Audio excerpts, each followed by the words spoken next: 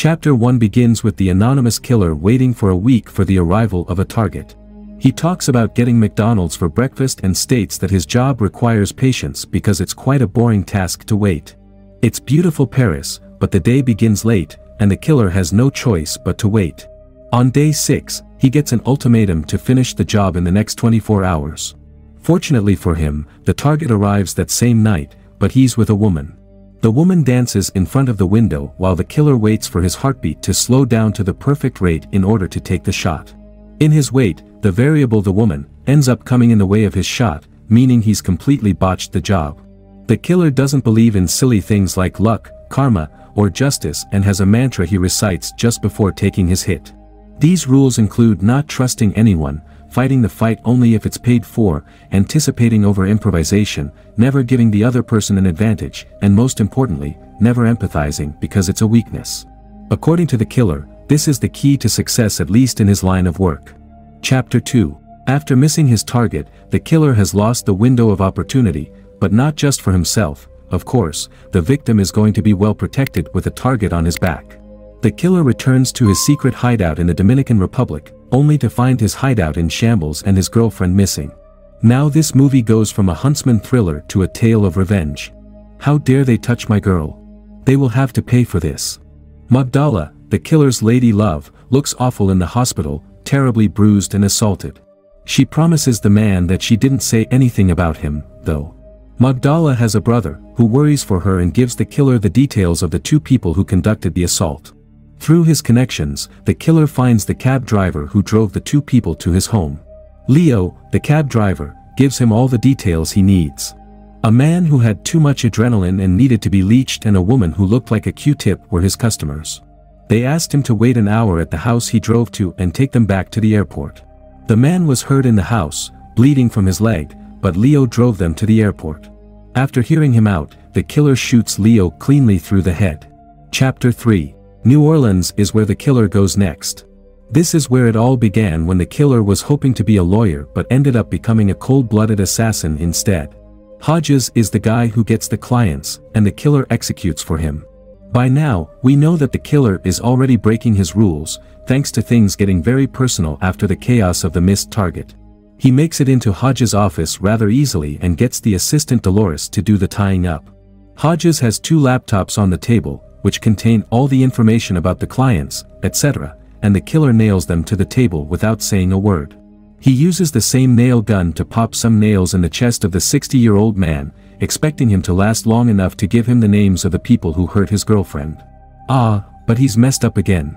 So much for being perfect and all. Hodges dies too soon, and Dolores is the killer's only answer. She takes him to her home, where she has the information on paper, and gives it to him. She knows she's going to die, but she begs for him to leave her discoverable so her children can get the insurance. You know how these ice-cold killers have that one moment where you're meant to feel like they're human? This is as close as it gets for this guy because he snaps Dolores' neck and makes it look like she's fallen off the stairs so the kids can get the insurance. Chapter 4.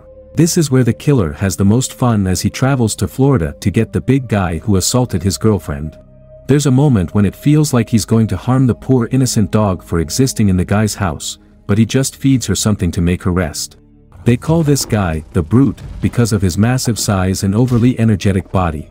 A John Wick-style action sequence ensues, and it almost feels like this massive guy is going to get the no-fat, perfectly shaped killer.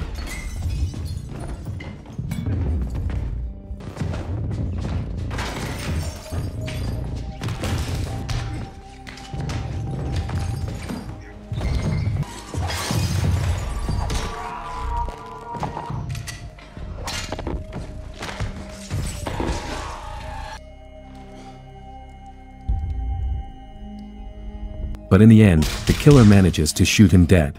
The killer gets chased by the dog, and just as she's about to catch him, he manages to escape. He sets the massive beachfront house on fire and escapes as another sitcom character in disguise yet again. Chapter 5. The killer arrives at the Big Apple to finally meet Q-Tip. She's entirely the opposite of the Brute, and the killer meets her at a restaurant where she seems to be a regular, knowing all the waiters. The expert, as she's called, is certain what the unnamed man is going to do and uses her last minute to tell a joke.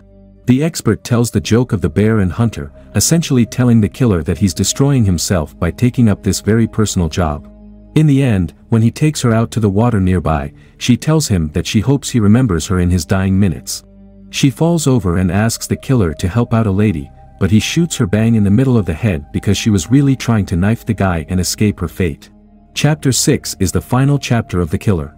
This is when he travels to Chicago to meet the rich client, Claiborne. We're shown how easy it is for a man to pick the most expensively safe home with a simple purchase from Amazon. When the killer reaches the man who set this all up, Claiborne thinks he's there to rob him. He spends a good amount of time trying to figure out who the killer is, and when he does, he apologizes for the collateral damage. According to him, it was Hodges' idea to mop up loose ends without knowing what that actually meant.